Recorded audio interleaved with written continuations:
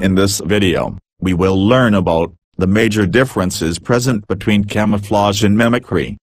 Let's start the video. What is camouflage and mimicry? Mimicry and camouflage are both adaptations that animal and plant species exhibit for the purposes of protection from predators, prey, or to blend in with their environment. Both the mimicry and camouflage involve morphological changes.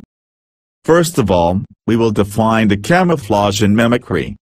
Camouflage, adaptation that allows animals to blend with their surroundings, using a type of coloration or pattern, while mimicry is the ability of an organism to imitate morphological as well the physiological characteristics and behavior of unrelated organisms.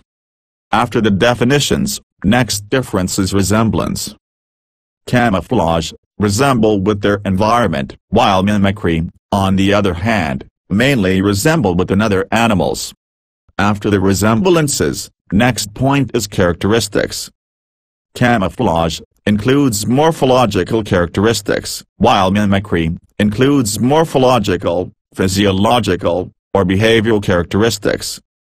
After the characteristics, we will see what is the main purpose of camouflage and mimicry.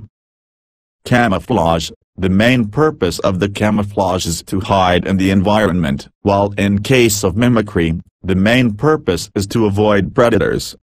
Next difference is about the occurrence of camouflage and mimicry. Camouflage occurs in animals, while on the other hand, mimicry occurs in both animals and plants. Our last difference is the different types of camouflage and mimicry. Camouflage, different types of camouflage includes concealing coloration, disruptive coloration, and disguise, while in mimicry, Bayesian mimicry, Mullerian mimicry, Mertensian mimicry, and aggressive mimicry are various types. That's all about the major differences between camouflage and mimicry. Hopefully, this short video will be helpful for you. Thanks for watching. Don't forget to like, share and subscribe our channel for more upcoming updates.